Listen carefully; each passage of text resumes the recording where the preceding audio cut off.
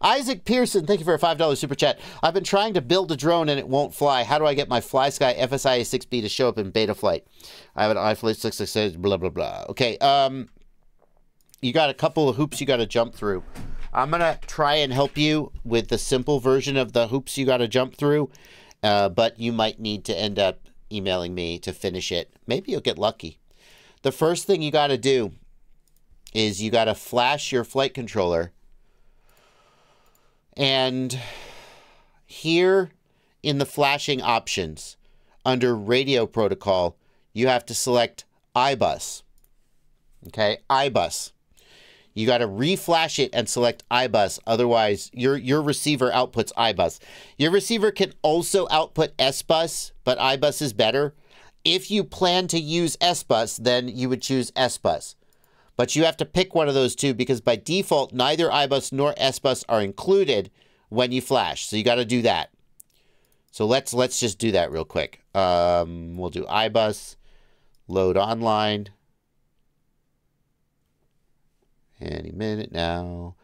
Any minute now. Any minute now. The hell? Are you joking? What the hell? Come on. What are we doing?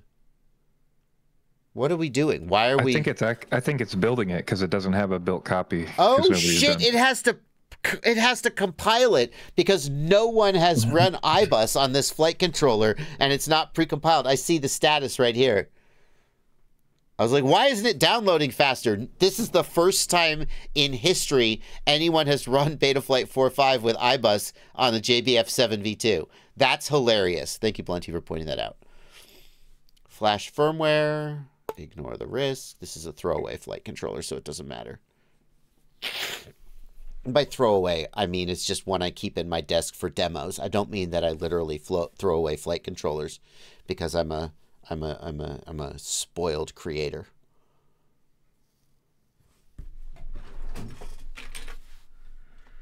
Oh, what's this? What's this?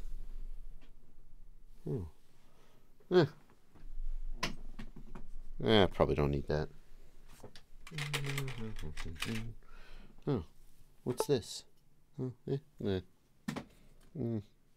No. What about this one? Nah. That's all. I've just pissed off someone royally. You guys are so easy. If you're pissed off right now, you got played. It's a joke. And then he threw the flight controllers behind him like he doesn't even care. And I think one of them was a KISS flight controller. That means Bardwell hates KISS. Oh, that Bardwell. So disrespectful. So then in the ports tab, you're going to wire iBus to a UART RX. Not the SBus pad, but a standard UART RX. If you have a flight controller that only has an SBus pad, then you're going to have to use SBus. Okay? But assuming you're using iBus, you'll do that. You'll enable serial RX for that UART number. And then you will go to the receiver tab and you will choose iBus protocol. That's it. The other thing is that most Flysky receivers can output both SBus and iBus.